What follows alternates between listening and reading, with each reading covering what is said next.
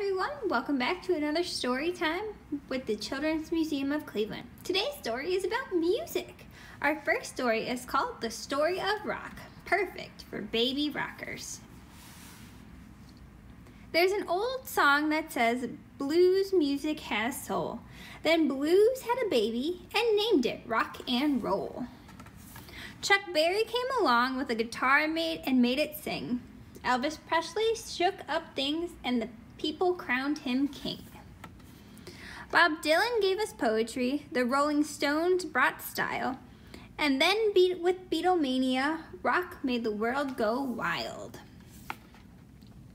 In the long summer of love, Janis Joplin's voice rang loud.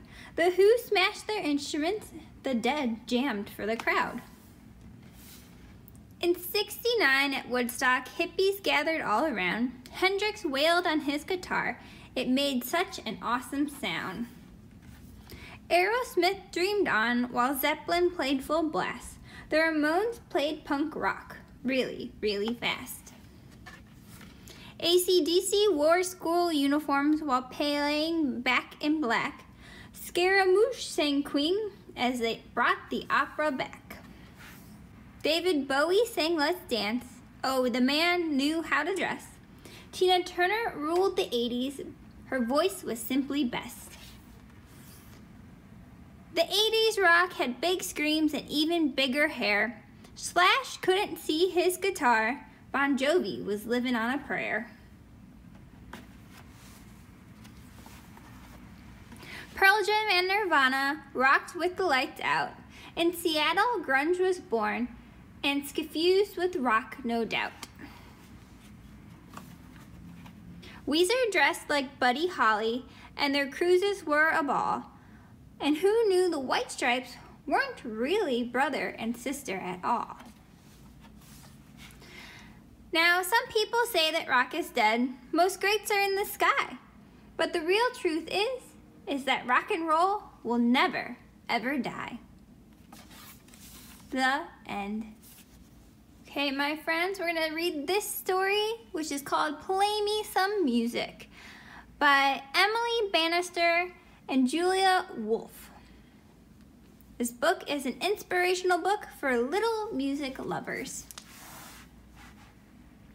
Play me some music on a funny banjo. As we walk down the street, our hearts all aglow. Play me some music with a full marching band, a carnival of colors and costumes so grand.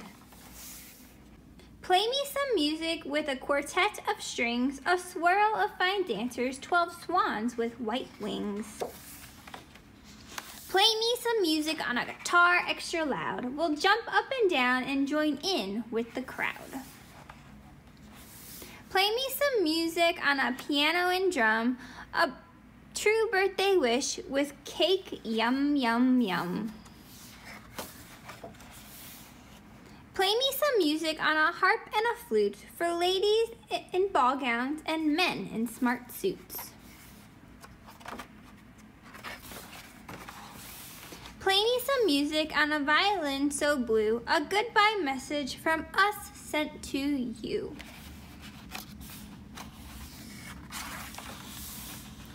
Play me some music on a bright tambourine, the finest school shows that you've ever seen. Play me some music on a black clarinet, a soft lullaby, my favorite one yet.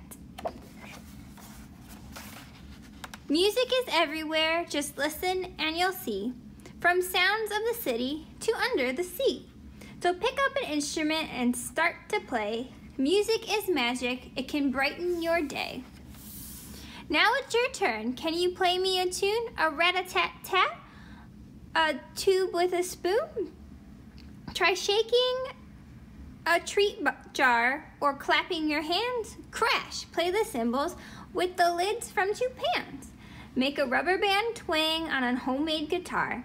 Puff a note through a bottle, then bow like a star. You don't need a keyboard, a harp, or a gong. Just open your mouth and sing me a song. The end. And now, my friends, it is time for our last story. This is called Because. The score is written by Mo Willems, and the performance is by Amber Wren.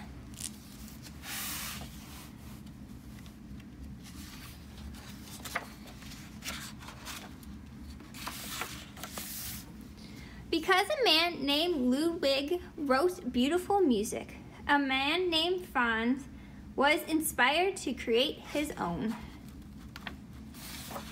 Because many years later, people wanted to hear Franz's music, they formed an orchestra. Because the man had practiced since he was a kid, he was asked to join. Because a woman studied night and day, she too was asked to play. Because many others loved and practiced their instruments, there were enough musicians. Because someone created a poster about Franz's music, tickets were sold.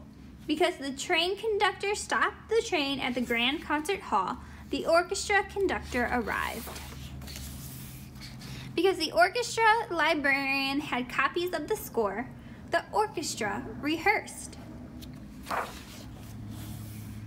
Because workers checked the lights and the seats and swept the floors of the grand hall. Because the time had come, the ushers had opened the doors. Because someone's uncle caught a cold, someone's aunt had an extra ticket for someone special. Because the usher helped the aunt and her special guests, they found their seats. Because everyone was there to hear beautiful music, it was quiet.